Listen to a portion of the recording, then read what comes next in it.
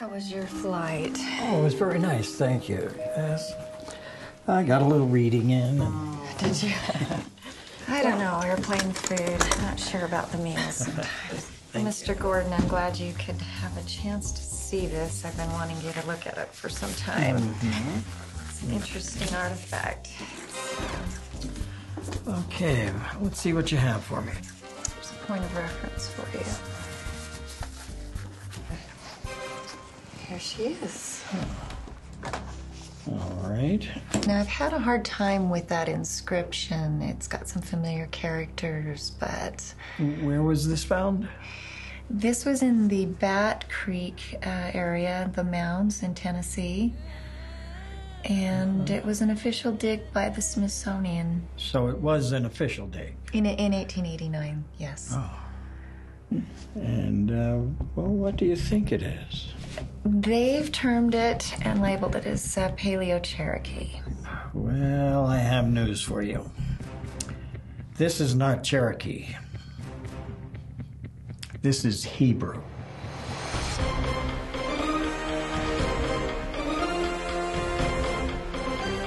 When you peel back the pre-Columbian history of the United States, you might just find the Book of Mormon.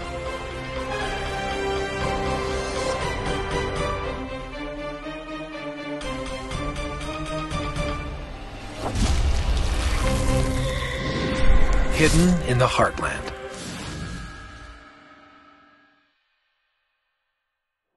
Firm Foundation President Rod Meldrum takes us to a little-known archaeological site in New Mexico. Sitting here on Hidden Mountain, just outside of Las Lunas, New Mexico, where we're in front of the Las Lunas Decalogue Stone. It's called the Decalogue Stone because it has the 10 Commandments written in an ancient Hebrew script. This Hebrew script was actually first learned about through Professor James Tabor of the University of North Carolina when he was interviewing the late Professor Frank Hibben. And Frank Hibben actually had been taken out here with a guide in the 1880s, and the inscription actually predates the arrival of any of the European explorers that came to America. Archaeolinguist Cyrusgordon suggests that the script is taken from the Samaritan alphabet, a descendant of the Paleo-Hebrew alphabet. So we have different locations with ancient Hebrew writing on it. The significance of that cannot be understated because of the fact that in the Book of Mormon, they talked about their language was primarily Hebrew. The plates that the Book of Mormon was written on, the gold plates, those had a language which was called Reformed Egyptian. But Moroni actually lamented, he actually said, if we could just write in Hebrew, there would be no imperfections in my record. One of the earliest recorded examples of Hebrew found in America goes back to 1815 in Pittsfield, Massachusetts. Joseph Merrick, Esquire, a respectable member of a local church, was leveling some ground in a place called Indian Hill. There, he found a thick black strap made of rawhide. There was a loop on each end, possibly made for the purpose of being carried. Inside the strap were 4 folded leaves of old parchment. The leaves were dark yellow and contained some kind of writing. The items were taken to Cambridge University, where it was determined they were Hebrew writings of Bible verses from Exodus and Deuteronomy. This event was recorded in a book called Viewofthehebrews, written in 1825 by author Ethan Smith, pastor of a church in Poultney, Vermont. In his book, Smith makes the case that the Native Americans of North America could be part of the lost tribes of Israel. An example of the possible Egyptian influence in North America is located in the state of Tennessee. During the Depression years, Norris Basin in eastern Tennessee was about to be flooded for the construction of a new dam. But before the flooding, an archaeological study was done and published by the Smithsonian. They recorded evidence of an ancient civilization consisting of 23 sites. There were 29 mounds, half of them burial mounds. Also 54 wooden structures, most of which had fallen apart, being reduced to charcoal. We've got Egyptian coming out of Tennessee, which is really marvelous, simply because it was a site done by Smithsonian and archaeologists together. So it was a regular dig. It wasn't handled by, amateurs. And as they uncovered this mound, there was actually 3 mounds, one on top of the other. The first 2 layers were all Mississippian, which is 900 to about 1400 AD. They found small structures in Hopewell mounds called charnel houses, where they prepared the dead, and then they would burn them, and the bones would be reposited there, sometimes just cremated layers of ash, sometimes whole bodies. But the charnel houses are a normal thing because they're small. But this was a very large structure. It actually had stones inside, uncut stones. They were natural stones. They were broken down into piles. We could assume they were made into some type of receptacle, perhaps an altar. But they were confused in what they found. This archaeological survey caught the attention of British curator and biblical scholar jrendelharris. Jrendelharris, who was an Egyptologist of the day out of England, was involved with the dig to examine, to tell what he sees because of his expertise. And when he saw these things in the dig, plus when he found out all of the Native American names around that area in Tennessee, he just said there was Egyptian presence everywhere in the names, like Swanee and Sycamore, and even Tennessee itself. Tennessee is an Egyptian name by his interpretation. It means land of Isis. Tenna, land of, Essie, means Isis. Harris wrote a number of essays entitled The Afterglow Essays. Here, he makes the case that there was an Egyptian influence in Tennessee, and that this archaeological site did indeed contain an Egyptian temple. One thing is for certain, Tennessee does maintain a hint of Egyptian influence throughout the state.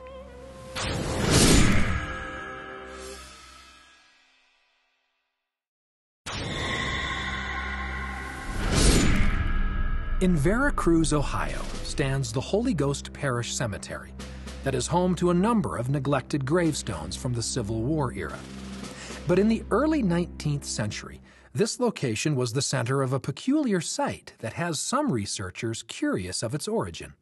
In the first publication from the Smithsonian in 1848, Ancient Monuments of the Mississippi Valley, Ephraim Squire and Edwin Davis map out hundreds of mounds and earthworks. One in particular was found in the shape of a 9-candle menorah and an oil lamp. Originally printed by the Army Corps of Engineers in 1823, the size of the Hanakkiah Mound is over 800,000 square feet. Squire and Davis, of all the mounds that they surveyed, the one that really is extremely unusual is the Hanakkiah Mound. In their day, a lot of people just simply call it the Jewish mound, the Hebrew mound, because when they realized from the survey was finished, what they're looking at was a huge menorah, a huge candlestick. And then, of course, the very top of it is an oil lamp. So how do you explain this? It was being so different when all the others are high math. You have the squares, the circles, and the linears. Beautiful work, beautiful things. But the Hanakkiah Mound is totally by itself. Nothing else like it. Very interesting mound that was because the controversy that surrounds it. It puts an ancient Hebrew people here in North America before Columbus. And when the explorers or the discoverers found that, of course, it spoke of an earlier ancient people who could have built these. And that presented a problem for them of proof of a prior land claim. And so it was deliberately reduced after it was discovered. On its destruction, the U.S. Army sent the Corps of Engineers over there, early 1900s, and they removed whatever was left from the farming and flattened it, everything. And yet they touched nothing else in the Ohio Valley except that one. In the small town of Coshocton, Ohio, is the Johnson Humrick House Museum, the home of a variety of displays from ancient Native America to the Civil War. One display in particular has set off a firestorm of controversy, known as the Newark Holy Stones. David Wyrick discovered the stones in 1860 in a cluster of Indian mounds near Newark, Ohio. Wyrick, by profession, was a surveyor, and he also happened to love Indian mounds. And of course, where he lived around that area of Newark, Ohio, with all the earthworks being there, everybody was digging on the earthworks. Even on a Sunday afternoon, people take a family picnic, go to the earthworks, sit down, take a shovel, and just start digging a hole. They're looking for whatever they can find. But Wyrick took it serious. He picked a burial mound that was outside of the actual Newark earthworks. He did a first dig there, and he found what we call the keystone. Wyrick continued digging in the mounds, and he picked one about 12 miles south of Newark. They called it at that time the Great Stack. At the bottom of the stack, they find, and I've heard two accounts, 12 mounds, and I've heard 13 mounds, in a circle, smaller mounds, around a single mound that was bigger. Wyrick went for the big one in the center. He digs it out, he gets down to the bottom, he finds an oak sarcophagus. They take the oak lid off, skeleton of a man laying right there, and it was on some kind of a platform. They recognized the platform. So they thought, well, maybe there's something below the platform. And going below the platform, that's when they found a stone box. And in that came out the Decalogue Stone. The controversy lies in the text on the stones, both written in a block Hebrew writing. One stone, known as the Decalogue Stone, has a figure in the middle with the 10 Commandments written all around the stone. On the stone has this depiction of a man in a long flowing robe, and over his head is written in perfectly legible Hebrew the word Moshe, which is Moses. Of course, they didn't know what they had. They couldn't read it. And they got some Jewish people involved, a rabbi, as I understand it. And the rabbi said, I can read this. And when they began the translation of the stone, it came out to be an entire and complete rendition of the 10 Commandments. The second stone, known as the keystone, has writing on all sides of the stone. Translated, it reads, Holy of Holies, King of the Earth, the Law of God, and the Word of God. They look at it, and then the guys, they bring up the idea, say, well, we can read it. It's correct in what it says, but we've never seen letters written in this fashion. And so they called it block Hebrew because it was very squarish. Right away then, the naysayers got on that and said, well, Wyrick must have made it. Well, how did he get out with 8 guys helping him dig? Well, because it went down, it took about 4 days to reach this thing, they said Wyrick had to come back at night, and he stuffed this thing into the ground so they could discover it the next day. Several years pass, Wyrick starts to fold under all the criticism, and he takes his own life. He overdoses with laudanum, which you could buy over the counter. He killed himself. That's a sad story, but it's real.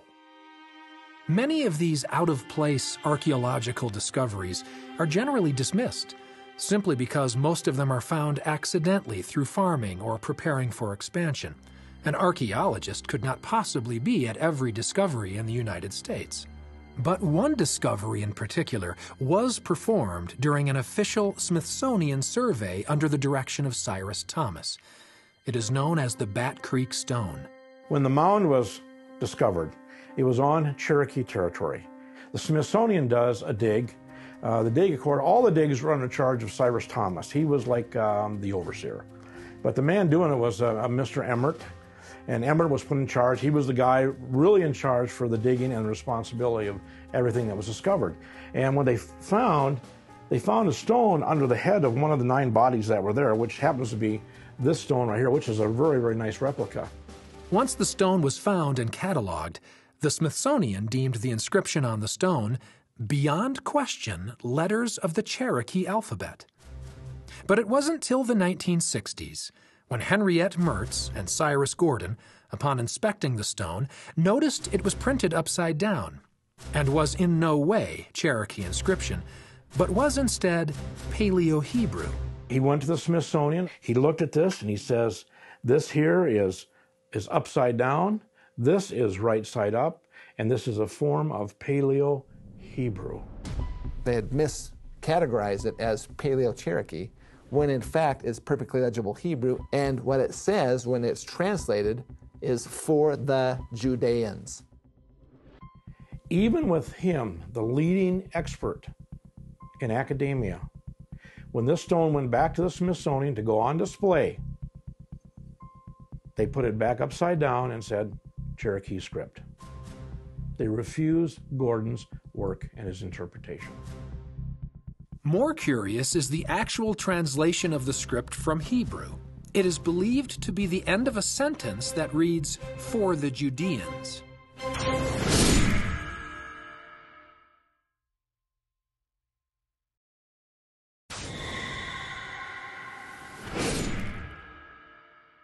There's been over 30,000 stones that have been found that have had Hebrew writing on them, but they were declared as hoaxes and fakes and forgeries.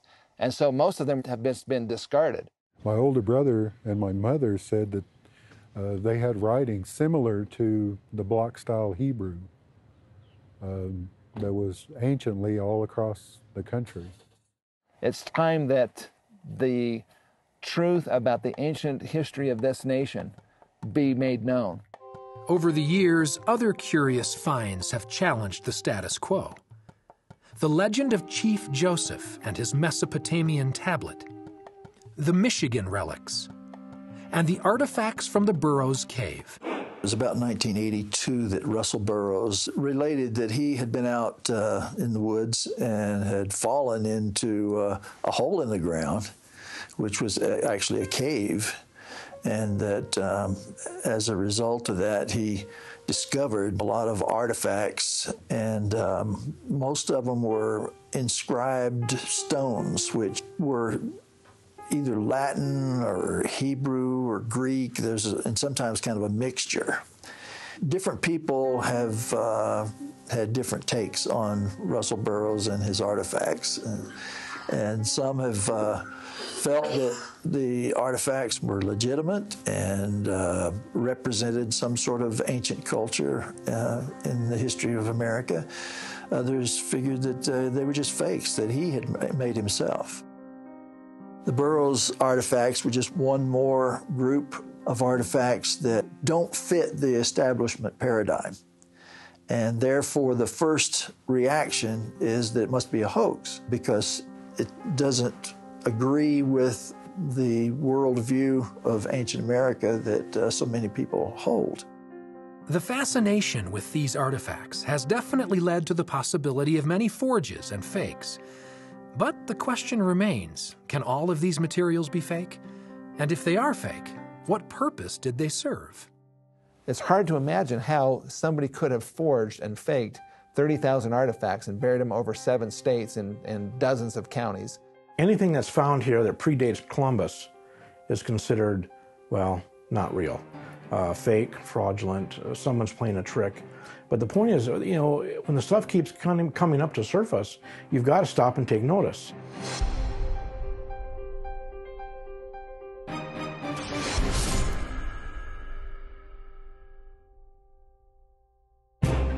In 1811 and 1812, there was over 2,000 earthquakes. 3 of them were over 8.0 magnitude. Whoever used that knew how to cast iron. But we're talking here about a system that made this place sacred 2,000 years ago. The whole 20 acres is a large burial ground.